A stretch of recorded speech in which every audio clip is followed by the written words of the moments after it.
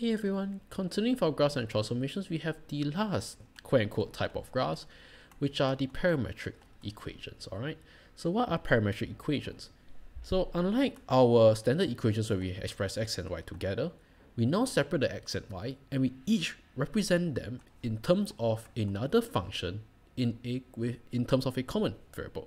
So let's say we have a function x equals to a function of t, and y would then also be another function, let's say g, also in terms of t. Hence, we call this t a common parameter. Alright, so that's how the name came about, parametric equations. Alright, now usually the domain of t, or rather the range of t, will be defined. So the domain of each of x and y will be defined. So t is defined. Alright, and it can come in many forms. You can come in a restricted form. Let's say we have t is between 0 and 2 pi. Or you can come in a sort of an unrestricted type, right? So let's say t is any real value, or t is an element of the reals, all right? So it really depends, all right? In terms of graph sketching, I'll save that to the next few videos where I'll be going through the graphing calculator, because some parametric equations, you really can't just sketch them, because you can't in a way sketch them by hand, because the equations are incredibly tough. To even find the Cartesian equation, which I'll be covering the technique now actually. So for the most part in terms of graph sketching, use your GC, right, when it comes to parametric equation, unless you can really draw the Cartesian equation directly. Alright, so which brings me to this. So finding Cartesian equations, alright, from parametric. Now, not all parametric equations would give you the Cartesian equation. All right. For example, if we have, let's say, x equals to sine alpha plus alpha squared and y equals to e alpha plus ln alpha, then good luck, right? It is incredibly difficult to get alpha, or in fact even try to do any substitution or addition or subtraction, because you literally have the 4 different types of math there, right? Trigonometry, algebra, exponential, and logarithm. It's difficult. Okay, so when we talk about finding Cartesian equations, usually they are very simple. How so? One way is you're able to make x the subject, or rather, actually, to put it more generically, you can do substitution, right? By usually making making 1 the subject, making t the subject, rather, t subject in one equation. All right. So that is one way. The other way is you have trigo and you can use the identities. Alright, so usually the identities come in sine and cosine, tangent and secant, and rarely you will see cosecant and cotangent, right? Because actually, if you think about it, well, as you soon see, cosecant and cotangent is actually the same technique as tangent and secant. Alright, so this is quite rare, so I'm going to add a very badly drawn wow, there's 2 badly drawn asterisks right there. Wow. Alright, so I'm going to show you each technique together. So when I say substitution, you're basically substituting one equation into another and getting rid of t, right? Because when we talk about Cartesian equation, it is x and y purely. Alright, so let's start off with the first example. Let's say we have x equals to t minus 1 and t plus 2. Alright, and y equals to, let's say, 2t minus 3.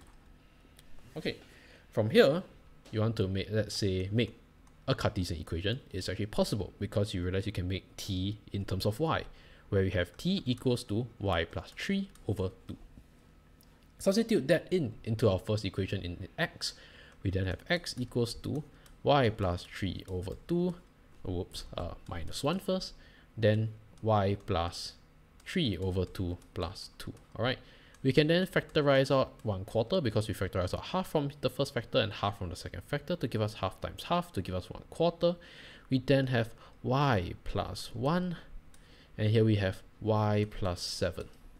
Alright, so this is an example where we can get the Cartesian equation. Alright, of course, if they want y in terms of x, you then need to perform some magic, aka you're completing the square to make y the subject, and then to perform your square root and all that nonsense. Alright, so really depends, but if it's just a Cartesian equation, it is satisfactory to just leave it as it is.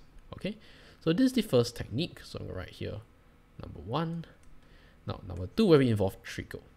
Okay, so let's say we have x equals to, very basic, let's use sine and cosine. So sine alpha, and let's say y equals to cosine alpha. All right, or let's make it a bit tougher.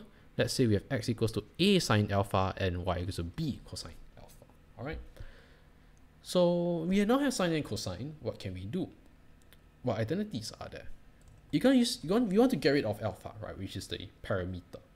So if you look at your identities, there's only kind of like 3 equations that get rid of alpha, right? Which is the sine square plus cosine square, 1 plus tangent, and 1 plus cosecant square. So of course, we're doing sine and cosine. We want to use the identity sine square plus cosine square equals to 1. As such, let's make that the subject. Sine over a, x over a give us sine alpha, y over b equals to cosine alpha. We then square both sides, so square, square, square, square, square, square. Instead of substituting like what we did in 1, we now add them together to give us x square over a square equals, plus y square over b square equals to sine square plus cosine square of sine square alpha plus cosine square alpha. Sine square alpha plus cosine square alpha will give us 1, therefore we get rid of this and we get 1.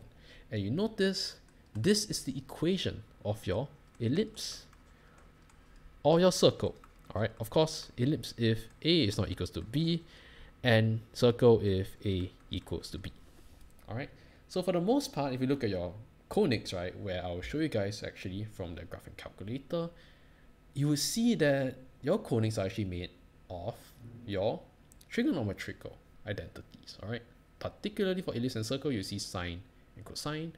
For your hyperbola, it will be tangent and secant, or possibly cosecant cotangent, but we will realize that if you're going to apply tangent and secant, it's the same technique as cosecant and cotangent as well. Alright, so yeah, there we have it, the parametric equations, where we don't talk about graph sketching yet because that will be in our GC, which I will make separate videos about. Alright, so do take a look out for that. And there we have it, parametric equations and how to find Cartesian equations from some pairs of parametric equations.